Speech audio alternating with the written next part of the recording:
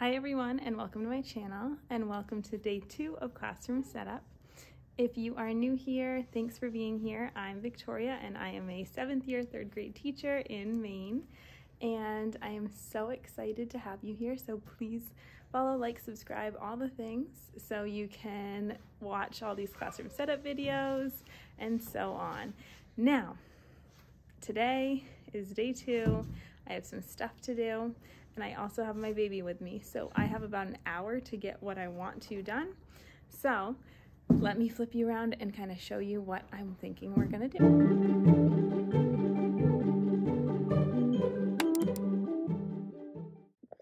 All right, so here is what my current desk setup is. So I want to straighten out these desks. If you hear a rattling sound, that's this little guy rattling around a toy. So I want to straighten these desks out to make it so I have more space on the rug. And then I want to move this desk that's in the back of the room to the front of the room and rearrange some other furniture. So let's go rearrange some stuff.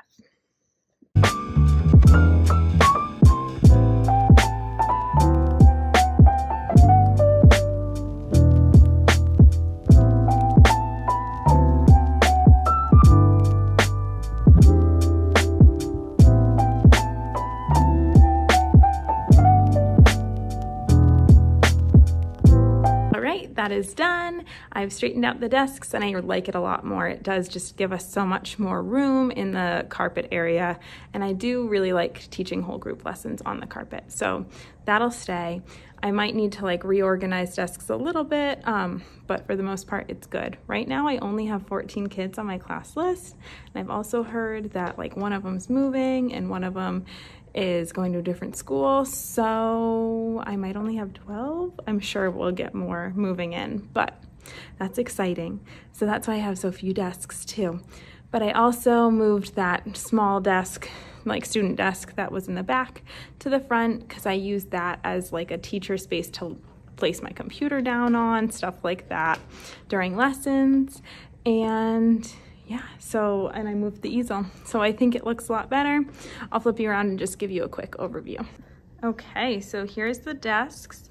I have 2 groups of 3, and then this big open rug space that I use for whole group lessons and like morning meeting and stuff. And then these 2 groups of 4. I think it looks good. It has so much open space. And then that front desk up there is where I like put down my teaching materials and stuff that I need to reference. And then obviously this anchor chart easel I'll use for anchor charts here and there. But I honestly do a lot of my teaching from Google Slides. So this smartboard is used frequently, even though I don't actually use the smart features on it. Now let me just like walk to the front and turn around for a second. So this area up here, like this big open rug space, is where I normally do like my whole group lessons and our morning meeting. And I said this in my last classroom setup vlog, so if you haven't seen that yet, go back and watch that. But I last year tried those sit spots and I put them on the carpet here, and it just didn't work. So I'd love to hear some suggestions on like what I could put down here to help. Do I try it again? And if I do, what tips do you have for them not picking at the rug the whole time? Okay, let me flip you back around for a second. All right, so I really like the setup. I think it looks good. This is what I honestly have almost always done. I loved having my class sit in groups, and then I like having just a big open rug space so they can use it for flexible seating during like individual work time, during like math centers, and also for whole group lessons. So now my goal is to tackle this scary file cabinet. Whew. I'm hoping like the top 2 drawers are mostly old like files that I really have never used. So I'm gonna look through them really quickly and just get rid of them if I'm not using them, because I have kept them for 6 or 7 years, and I don't remember ever using them. So those two I'm definitely getting rid of. The third one has like months of the year stuff, so I might look through those and keep some things. And then the last drawer is just like colored paper, which I definitely will keep. So I'm gonna clear that out. Let's do this. Whew.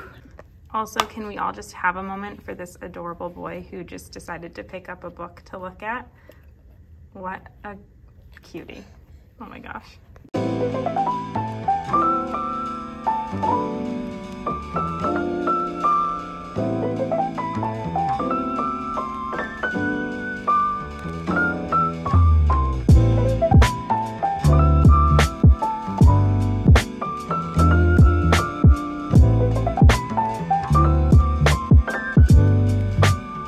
All right, the first drawer is done.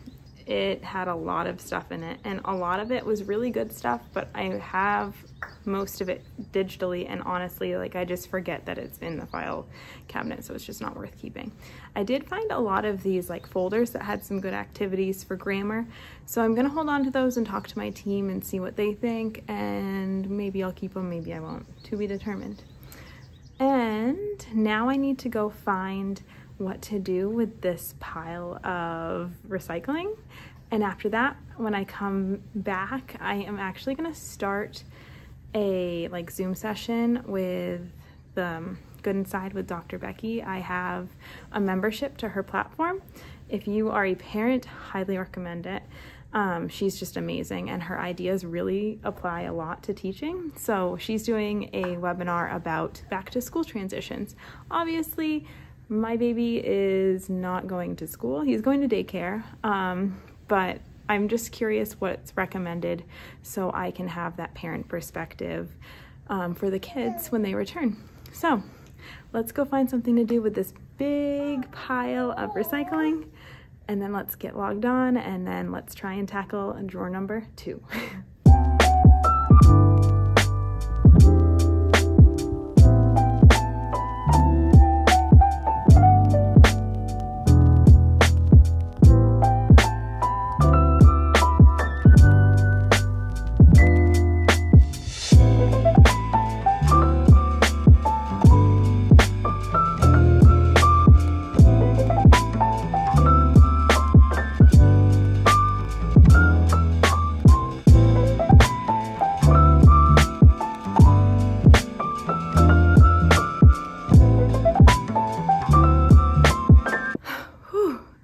That was a lot of work. I finished cleaning up the first 2 drawers, and wow, there was a lot of stuff in there.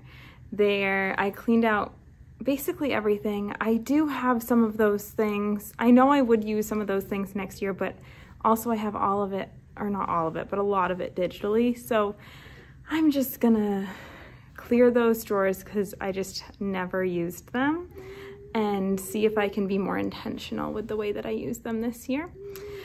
So now I have like a pile of stuff behind me that I need to clean off, and I want to clean out the drawers in the teacher desk because I have decided it. I am going to get rid of this desk, or I'm going to try to. So I'm going to clean off the top of it and clean the drawers of the desk, and then I'm basically going to be ready to go after that. So let's clean the top and clean the inside of the desk. Here we go.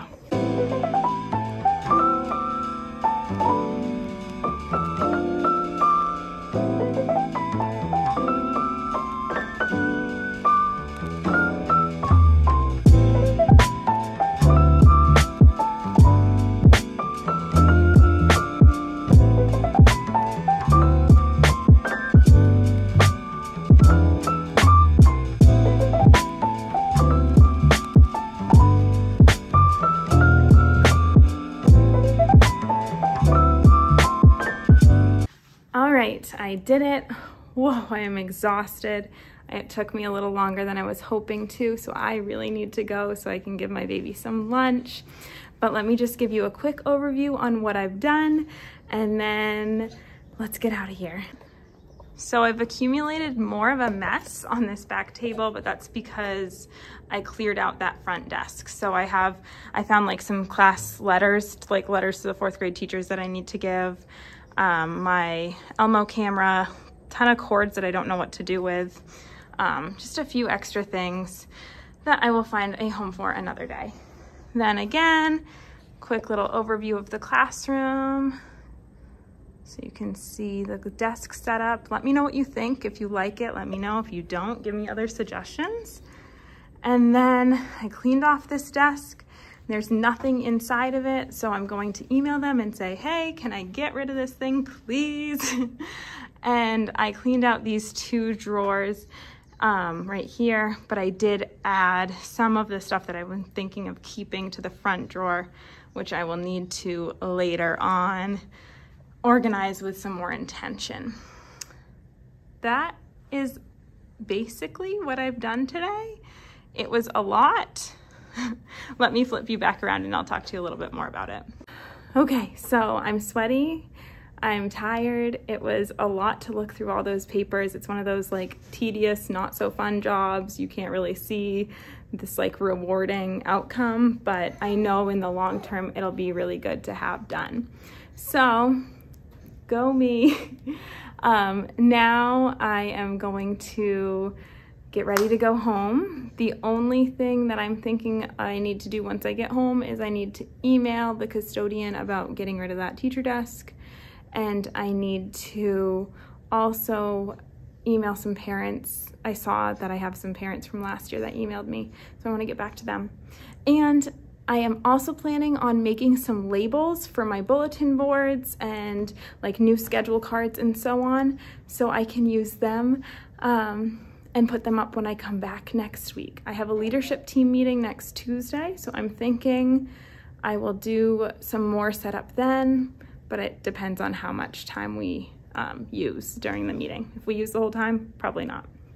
Okay, thank you all so much for being here and following along with my journey. Thank you for your kindness as I'm learning, and follow, like, subscribe, all of the things.